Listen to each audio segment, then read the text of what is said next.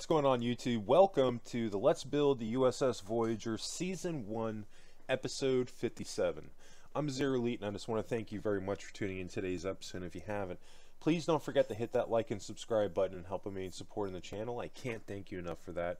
So today we're going to be picking up where we actually left off in Episode 56, getting in our hull lines on the lower hull. So without further ado, let's go ahead, kick back, relax, and we're going to jump right into this. So I've got my reference photos already up. You guys probably want to do the same thing here. Get your photos up to look at Voyager to get our detailing in. I'm specifically looking at the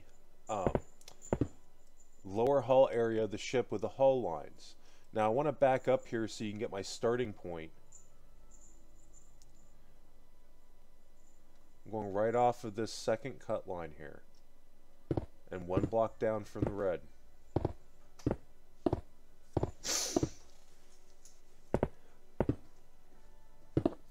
Now with this, we're just going to go all the way under and over to the other side.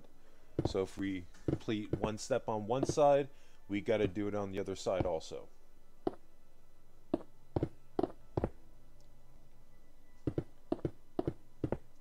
Now I want to make a point to get this video out. I know that the last couple of weeks has been just a little bit spotty with my episodes. I apologize for that. It has been a little bit crazy with work lately. Without jumping into it too much, I got a promotion and I'm starting up in a different department, and it's just been crazy the last couple of weeks. So this week I've only got one episode coming out this week, but I'm going to try to make a point that as busy as things are, even if I can get out at least one episode a week, that's what I'm going to do for you guys. But I would like to get back to doing the 3 episodes a week. So my goal is next week to jump back into it, because at this point my training's been completed and I'm actually getting ready to start this new role on Monday. So I'm hoping that things will kind of balance out there and I'll have just a little bit more time to get through these more. But with that being said, you know, we're rocking and rolling on Voyager. We're looking pretty good. So we've got our U-shaped hull line that went all the way underneath. Now we're at our starting point. We're just going to bring this going almost all the way back as far as we can before the cut starts to go inward.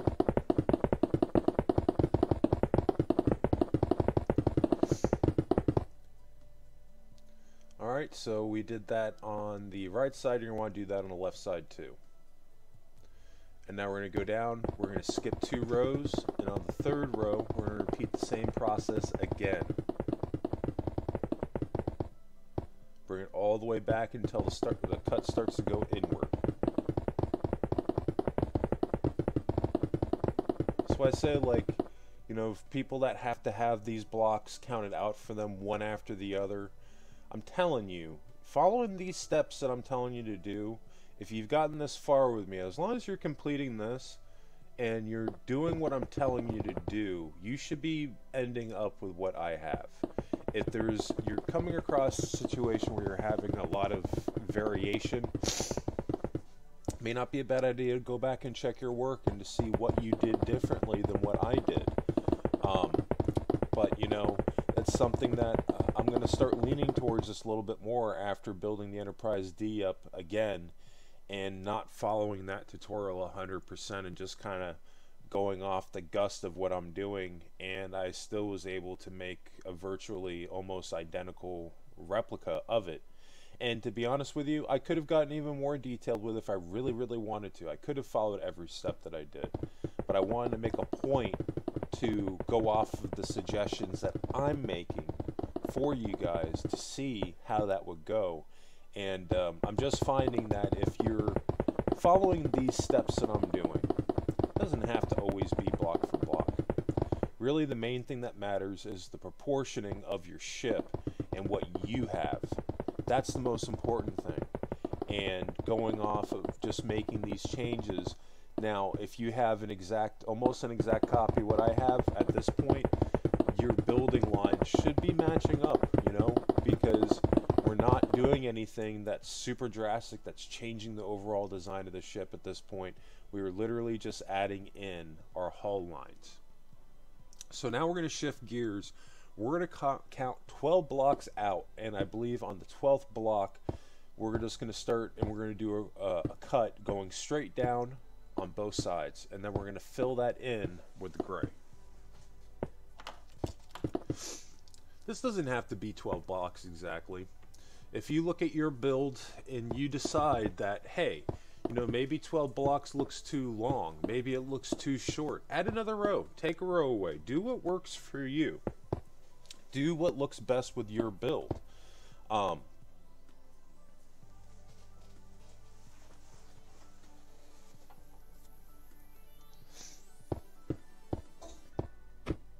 Some of this I could have probably edited out just a little bit more. I apologize for that. For the most part, I got pretty good with this Voyager tutorial in general, not showing just the redundancy of the build process, but every once in a while I get a straggler that pops in here and there. So just bear with me as I get better with my editing. But really that's my goal, that, you know, if we're doing one thing on one side and we do it on the other, I don't need to show both sides. But that just kind of snuck its way in there.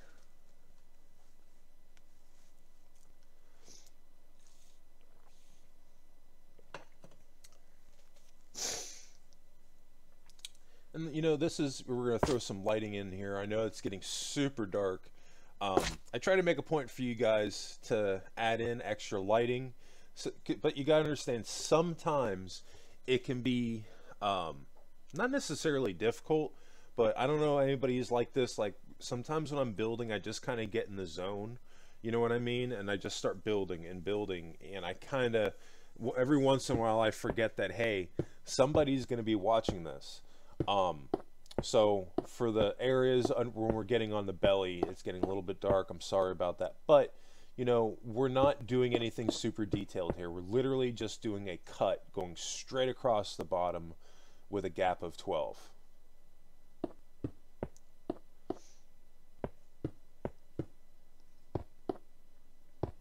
And if I'm not mistaken, that very, very, very last cut line on the belly, I don't think we're doing a line across that. If I'm not mistaken, I think that's one of the areas that I intend to go back to for season 2, the very belly of the ship, to get some extra detailing in. And then we've also got some detailing to do on the very bottom of the saucer, in the very middle of it. I've got to get a little bit detailing in there. And then I think there's going to be 1 or 2 windows I have to add into the saucer, but there's not going to be much more that we're going to do after that for the outside. But no, I'm digging these hull lines. I was going to mention this earlier when I was talking about, you know, using different things. I just kind of veered off there for a second. But look, you know, if you don't like this gray that I'm using, if you think that it pops too much, try using the white concrete. The white concrete is going to be a lot more subtle with the coloring. The only reason I decided to veer away from it was because I really wanted these specific hull lines that I was adding in, I wanted them to pop out more. And when I used the white concrete, they didn't stick out to a degree that I wanted them to. So that was really the decision making and why I decided to do that. But again, you want to use a different color, I say go for it.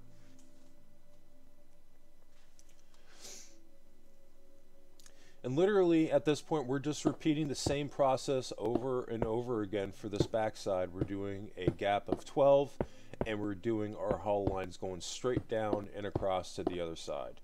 And skipping that very, very last row, we're not going to build on that. We're going to save that for season 2 to get that extra detailing in.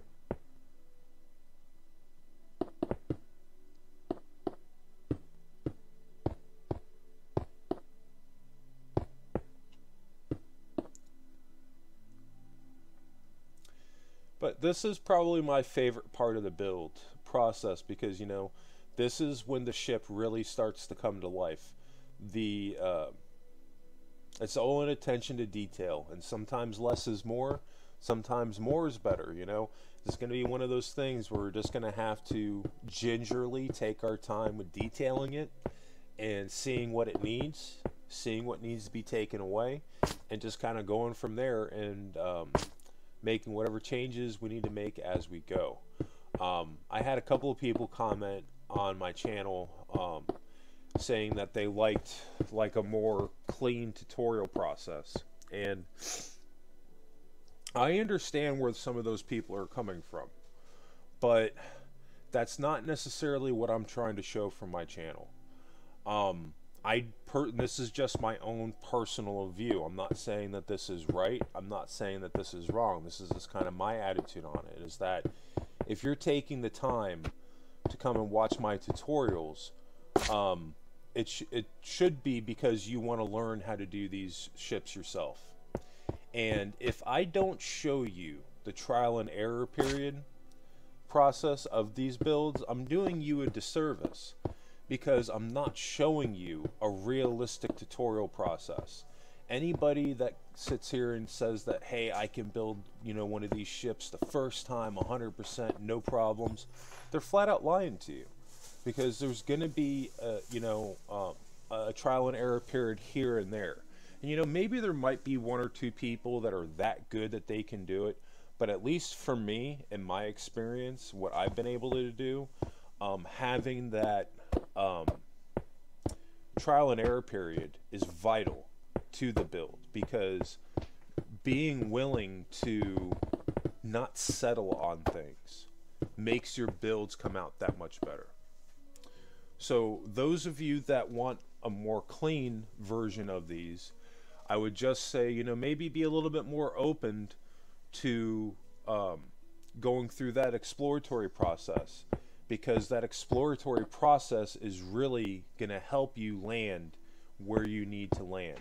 And just kind of like anything else, sometimes there's going to be a research and development process in it to get it down right, you know. And I'll give you an example. When the Enterprise A 2.0 comes out, that's going to be what those people are looking for. That'll be a much more cleaner tutorial process. You're not going to see a lot of trial and error on that tutorial, because at this point I've built several Constitution classes, and there wasn't really any areas that I really spun my tires on too much. I think there was like one or two light revisions that we made on the saucer and then lower hull, but that was pretty much it. Pretty cut and dry tutorial. But that also had the benefit of me learning how to build starships from a Constitution class, and building 5 of them at this point over the period of several years. So even with that, you know, I've already gone through the trial and error period.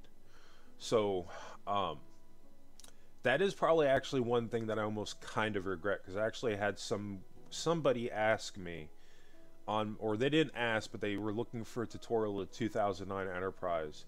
Part of me wishes that I recorded me building that original ship out, but at the same time, I'm actually glad that I didn't, because that was a several-year process, just learning how to build Minecraft, or learning how to build starships on Minecraft to get to that point to even put that video out of that ship.